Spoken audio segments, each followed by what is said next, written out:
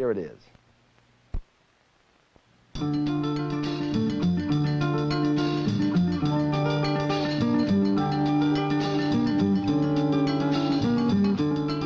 If you can keep your head when all about you are losing theirs and blaming it on you,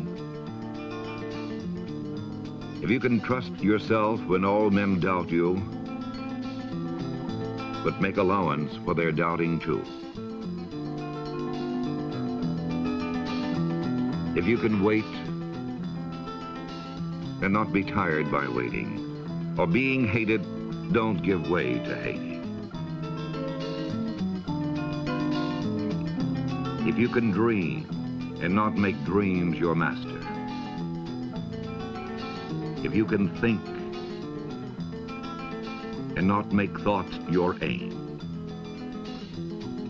If you can meet with triumph and disaster and treat those two impostors just the same. If you can make one heap of all your winnings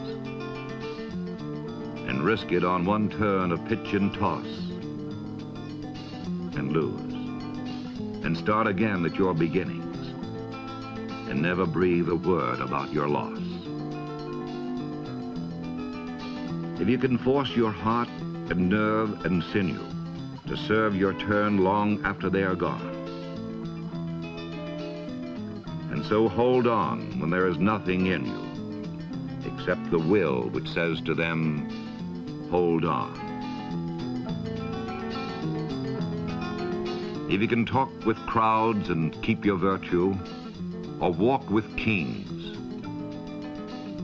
nor lose the common touch, if neither foes nor loving friends can hurt you, if all men count with you, but none too much, if you can fill the unforgiving minute with 60 seconds worth of distance run,